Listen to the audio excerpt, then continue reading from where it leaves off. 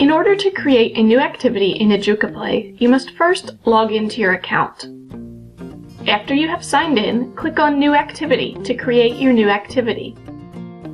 Next, you will need to select the type of activity you wish to create. Scrolling over an icon will show you the name of that activity. After you have chosen the type of activity, select the language for the activity, create a title, and give a brief description of the activity. Finally, choose the grade level for your target audience and the content area that best corresponds with your activity. Then click Next. You can change the title and other basic information at any time by clicking Edit Data. Premium members can set privacy and run mode settings to determine who is allowed to access their activity and how they access it. In the General Data section, you can adjust the settings to be sensitive or not sensitive to capitalization and special characters for written answers. Next, you need to add the video you will use for the quiz.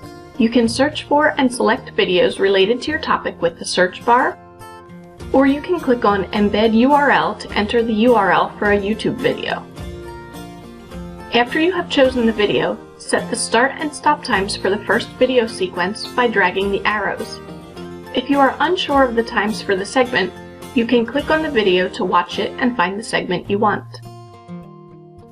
After you have set the times for the segment, click Add Question to add a question about this segment. Type the question into the statement box and then select the type of response. There are 4 types of questions. Single is a multiple choice question with a single correct response. Multiple is a multiple choice question with multiple correct answers. For both of these options, type in an answer, click Add Answer to add a new answer, and then select the correct answer or answers when you are finished. The written and wide written options require the user to type in the correct answer. Wide written gives a larger answer space for typing. If spelling does not matter for the answer, be sure to include common misspellings as acceptable answers. Also include any acceptable types of punctuation you think the user might use. Remember that the settings for sensitivity to capitalization and special letters can be changed in the General Data section. The Feedback section can be used to provide more information about the answer. This information will be available to the user after the question has been answered. When you are finished with the answers, choose the appropriate Save option. If you want to use another segment from this video, click Save and Continue Video. If you are finished with this video, click Save. Cancel will exit the video without saving the current segment, but will not erase segments you have already saved. You can rearrange completed video segments at any time by clicking and dragging them to the appropriate place.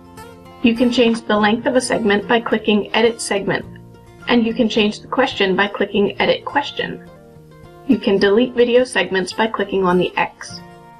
Before you can publish your activity, you need to make sure it has at least 3 tags describing it. You can get tips for improving your activity by clicking Help. And you can see what the activity will look like when it is published by clicking Preview. When you are satisfied with what you have created, click Publish Activity to make it available to the public.